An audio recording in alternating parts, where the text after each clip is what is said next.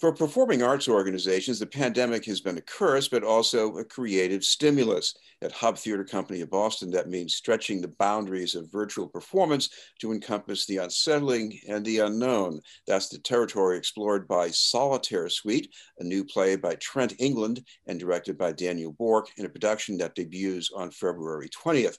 To tell us about it are the two guests from Hub Theater, the producing artistic director, Lauren Elias, and the leading cast member, Marty Mason. I'd like to thank you both very much for being with us. Thank you for having us, Chris. Always a pleasure.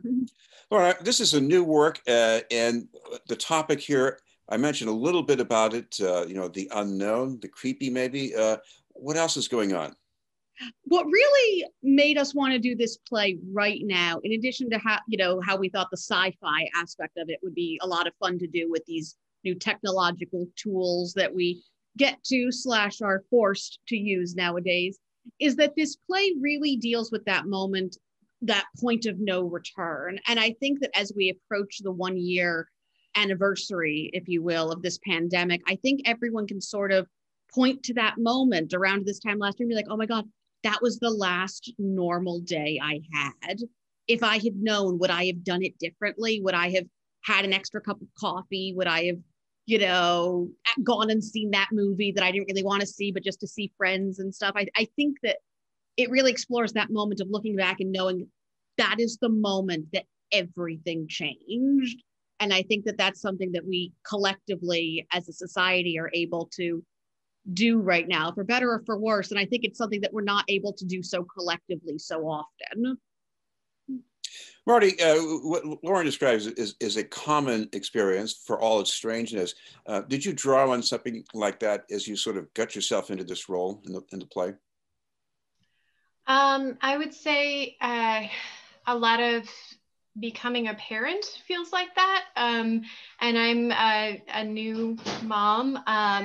And like when my son was born, things didn't go exactly the way I thought they would. And that was a real turning point for me, because he was sick when he was first born and he was in the hospital for a while. And so that was really earth shaking. And it changed a lot of how I approached parenting for, the first 6 months at least. And then also becoming a new mom in the middle of a pandemic where, we had planned, he's going to go to daycare 3 days a week.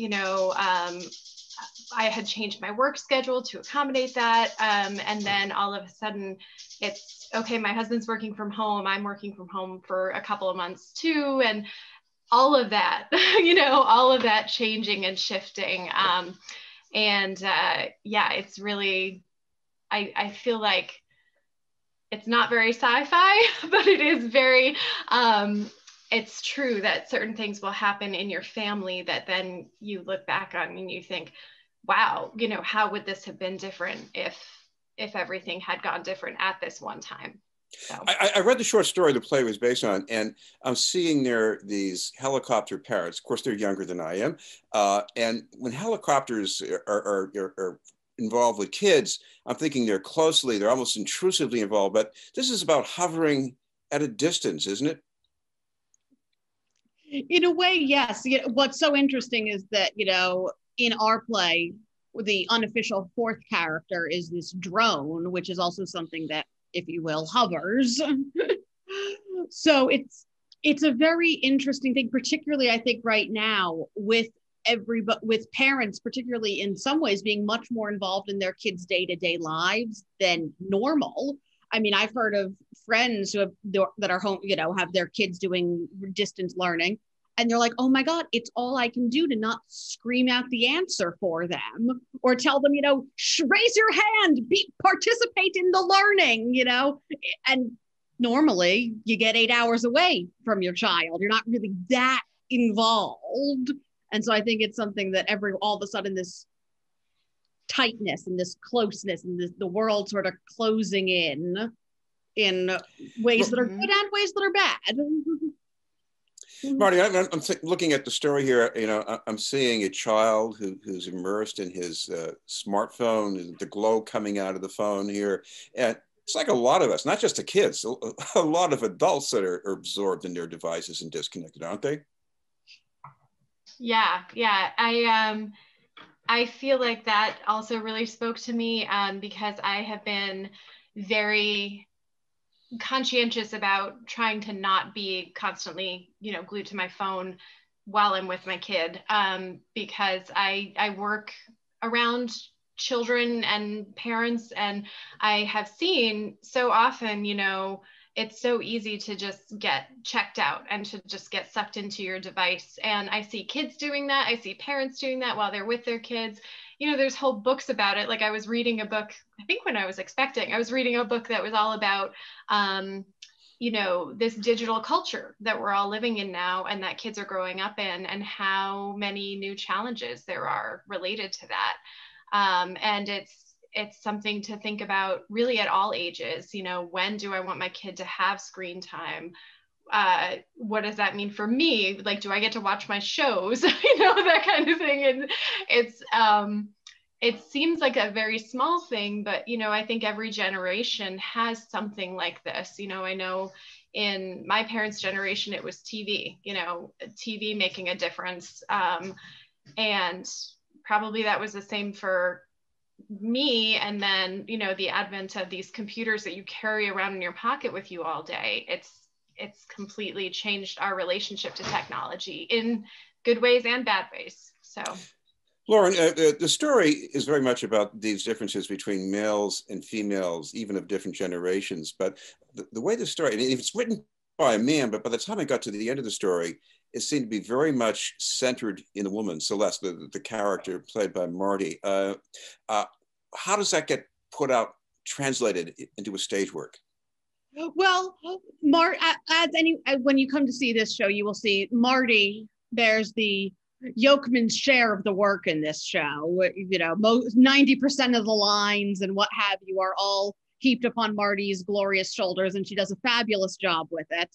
So what's really interesting is we really get to know this one character, really get to see this event through her eyes and see how she transforms very deeply over the course of this play. And I think what's also what I've always said to people who ask, "Oh, what's this show?" I said, it's science fiction with a healthy dose of social commentary. The idea of listening to women, which I think is unfortunately so timely and continues to be timely. Yeah, what about that, Marty? We don't want to give away too much of the plot here, but what do you take from that message that Laura mentioned? You got to listen to the women more often and take them more seriously. Yeah, I think that's really true in our society. As Lauren was saying, unfortunately, this is a big problem. I do think it's really interesting to have this be the focus of a play that is written by a man. And I appreciate that. I appreciate that Trent decided to write about this problem as a male writer and as a man existing in the world, but acknowledging the fact that this happens all the time, whether it's in the workplace, in the family. And it's another thing that's really important right now, because I know a lot of women have left the workforce during COVID because they are expected to be the ones who are home. And I've seen that in my own colleagues. I am fortunate enough to have a husband who's very much a partner, and we have a very equitable relationship with how we are managing parenting and our careers. But I know a lot of people who don't have that, and you can't really speak to someone's personal life, but you can see this whole situation happening all around, that women aren't being listened to, women's careers aren't being prioritized, and that's a really big problem for society in general, I think. Lauren, what about the effect of this play? Because there are things that people experience in theater, and they should be emotional things too. I can imagine watching this, and at the end of it, just sort of being unsettled. And then maybe I've got to talk to somebody I live with What does that say about the purpose of theater, at least? What we're kind of hoping for, what I love about this play is that it's one of those plays that 20 people could watch it at the exact same time, and they're going to have 20 different interpretations about what the ending meant and how it ended. And I think that that's so fascinating, particularly to be able to do something like that in a show that's being done at a distance, so to speak. I think that that's just absolutely fascinating. And yet despite it being done through the lens of a computer and what have you, I mean, I know I have a visceral reaction to it every night. Every night I sort of get anxious by the end of it. And you know, we're going into our prod staff meetings. So I'm like, okay, calm down. Everything is fine. We just need to talk tech. Marty is okay. We are breathe. But, you know, even I, who have seen this play, you know, going on how many times now at this point, I still have a reaction to it. And I think that that's a real testament to it, the strength of the writing and the strength of the acting. Finally, Lauren, I know in ordinary times, we tell people which building to go to see the play, and that it would be sort of pay as you can or as you desire, maybe. But for the time being, if people want to plug into this, what do they need to do? All they need to do is stay at their very own house and go to www.hubtheaterboston.org, and tickets are on sale there. And you don't even need to put on pants. You don't need to leave the comfort of your house. I mean, what more could you want out of an evening? Well, thank you both very much for taking the time to give us the preview. Thank you so much, Chris. Yes, thank you. Great, thank you. And nice to meet you, Marty. That is Lauren, Elias, and Marty Mason from Hub Theater Company of Boston.